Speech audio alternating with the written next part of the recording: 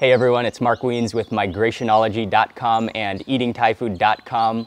I am in Bangkok, Thailand, and I'm going to show you how to make the authentic recipe for Thai sticky rice. So it's fluffy and moist and absolutely delicious.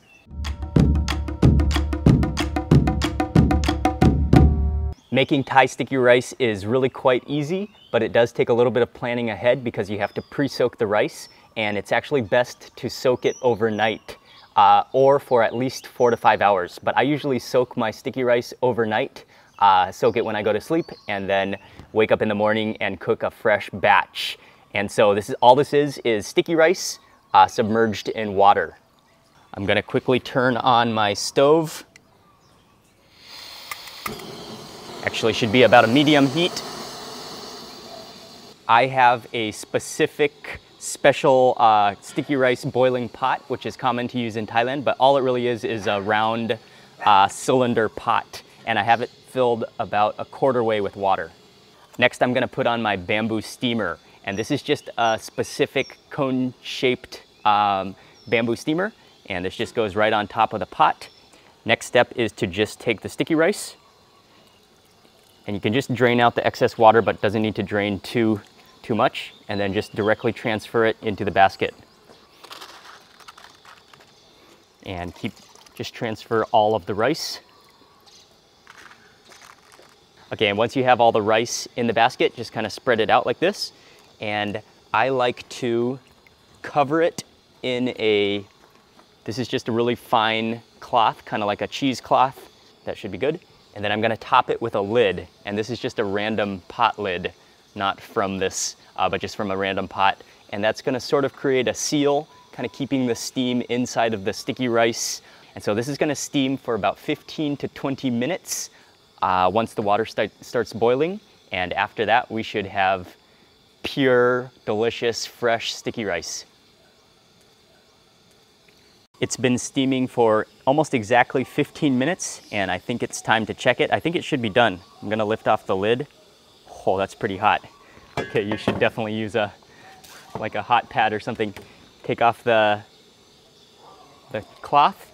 At this stage, you'll want to just grab a little taste test because it's so tempting, and also to make sure that it's cooked properly.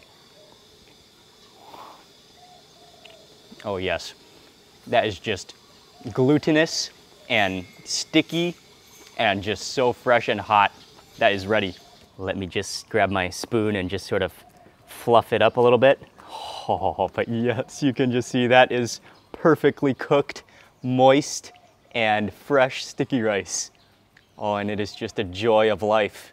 At this stage, you could either immediately eat the sticky rice, or you can transfer it to a container, like a storing container, or like a thermos. But I'm gonna transfer it over to what in Thai is called a katip khao neow, which is a basket, which is specifically made for storing sticky rice. And so many people in Isaan, the northeastern region of Thailand, they will cook sticky rice in the morning, and then they will transfer it over to a basket, and it will just be available to eat throughout the day. They'll eat it for breakfast, lunch, and dinner, and just eat it whenever they're hungry. So I'm gonna transfer all the sticky rice over to my basket.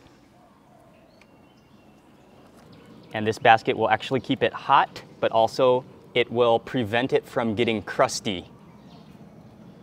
So if you just leave it in the open air, it will get crusty and the grains will get hard, but this will preserve it.